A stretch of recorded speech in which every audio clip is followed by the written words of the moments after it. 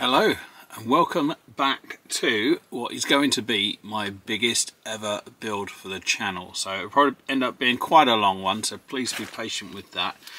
But let's reveal what I have. I've just opened the box so you can hide my address label, but this in this box is a cloned Lego set. I know that there's a bit of an awkwardness in getting hold of these at the moment, but this is the new Lego 42172 Mclaren P1 as a clone set.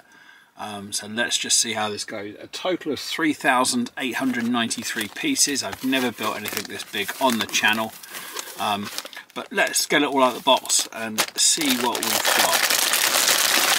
Very tightly packed, and it's a much more compact box than the original. There was no option to get the original box here, so lots of little bags in there. Good to see there are numbers on those, so hopefully that does correspond to something when sorting these, but lots of pins and everything there.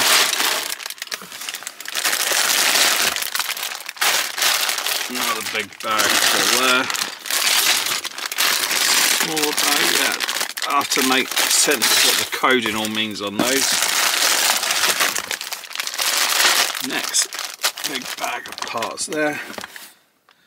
Then we have the correct looking wheels. Tyres haven't been put on those properly yet, but we shall sort that. But yeah, they all look really good quality.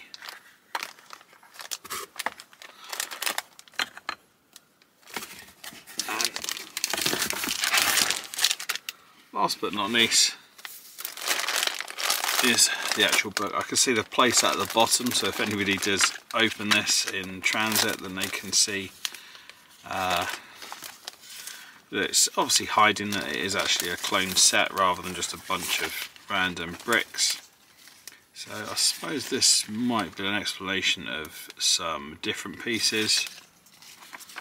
Some swap outs and stuff like that. So yeah, you got suspension, should be blue but comes in black, but yeah, and just a very few stickers. So yeah, what are your thoughts so far? Book, I haven't seen the original book, but I would imagine this is a lot smaller. I think it's multiple books in the other one, but yeah, well, we got 995 steps. This may take me a while. Right, well, let's get some bricks sorted, make some sense of what is what. Hopefully the bags are numbered, because I do not envy the thought of just having a huge stash of bricks and trying to locate the parts that I need. Yeah, this might be a delay in this next video. Right, let's clear the table, get them bricks sorted, and I will see you back for the build shortly. Thank you.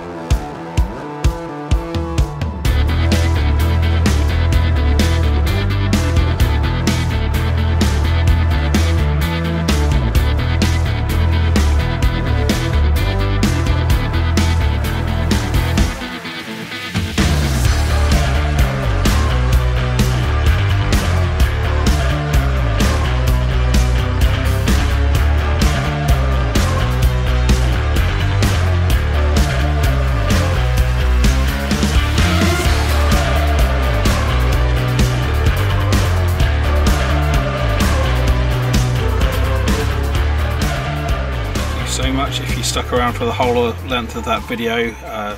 Even with editing and with this at 8 times speed build, it was one hell of a project, and it has, well, with work as well, this has taken me a total of 8 days to put together, but obviously not continuously, only a few hours here and there per day. But yeah, it is complete, and I must say I absolutely love it. I think it's a great build. Yes, it's not genuine Lego, but you really wouldn't know the difference. There's a couple of flaws that I will go into in a sec, but just wanted to highlight some of the details of this build. So, you know, the bonnet opens up, you've got a stay that can hook into, difficult with one hand. So you've got your engine, well, not your engine in there, but you've got luggage in the little boot space as well. Let's fold that down. Suspension system's lovely. The wheels that replicate how they really look, brilliant. Even the brake calipers in there. There's no printed parts on this set. It is all stickers. I understand that there is a couple of websites out there that have started doing clone sets of this with printed parts. This one I bought did have stickers, which wasn't a problem, but there was one sticker error which I will run through in a little detail. Now, one great detail on this car is these doors. I mean, the action and the way they go up and hold in place is just brilliant. It really is. The mechanics behind getting how to squeeze it all into a car this size, it really is great.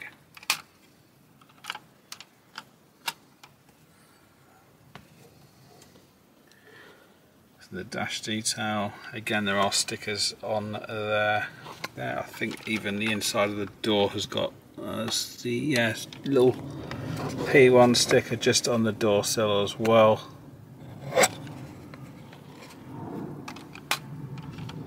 Which I haven't built the original, so I'm assuming all that comes on the original. I shouldn't think there'd be anything different. One little thing that was quite tricky was this spoiler. Follow the instructions. It didn't exactly go up as it should do. This is it in a fully up position. There's a wheel at the back where it goes down, which looks nice and neat. But when you retract it up, it just wants to get caught all the time. So you've got to persuade it up and help it up to fully extend. I'm sure there must be just a little tweak in there that I've done wrong or something, but yeah, that's something I can sort out. I wouldn't flaw the product on that. I'm sure that's just down to my building techniques, and I've got some pin just slightly in the wrong hole or something like that. Great detail in the engine. Using these old style suspension struts is a great idea. Again, a couple of stickers on there with the Mclaren and the P1. And the clamshell does come off at the back, however the spoiler does get in the way, so you've got to detach the spoiler to be able to do that. It doesn't all come off without that, so I won't do that at this stage.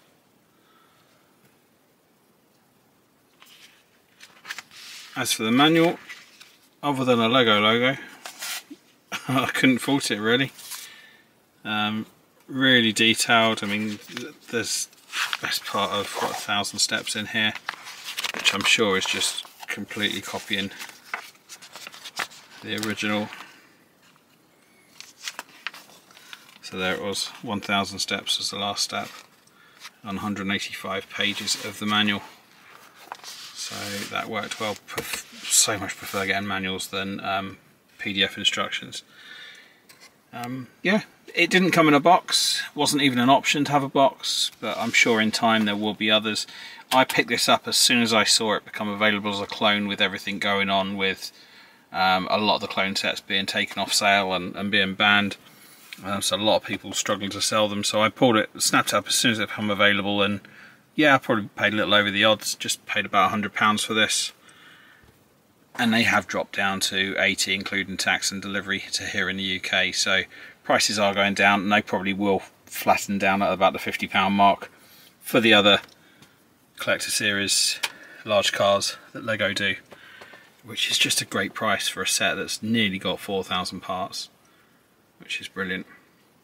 So now I guess you want to know what the bad parts are in this build and what I thought of it. Well, first things first is these, if I just take my light away, that's really bright.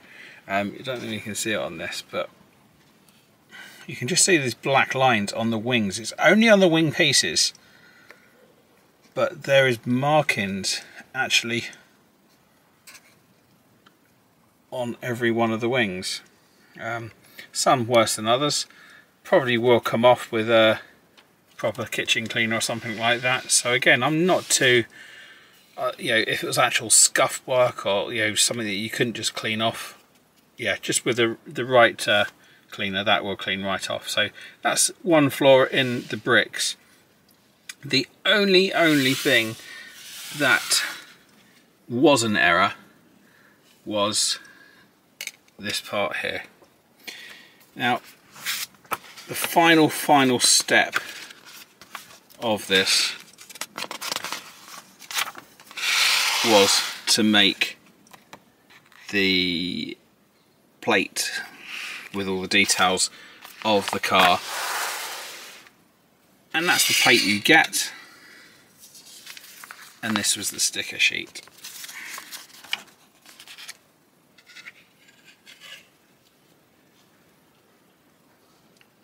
The sticker is about an inch wider, well, a centimetre taller, 2 or 3 centimetres wider than the actual plate it goes on. So again, it doesn't affect the car. It is just a display option, which I don't tend to use. But yeah, that's the only flaw. There were some spare pieces. Like, you know, literally dozens of pins and everything like that left. But yeah, do I rate it? Yes, it's a Lego design, obviously. Now, the fact is, if others can sell this for 100 quid, please Lego, why can't you? It would stop the whole clone business if your pricing was so much more competitive.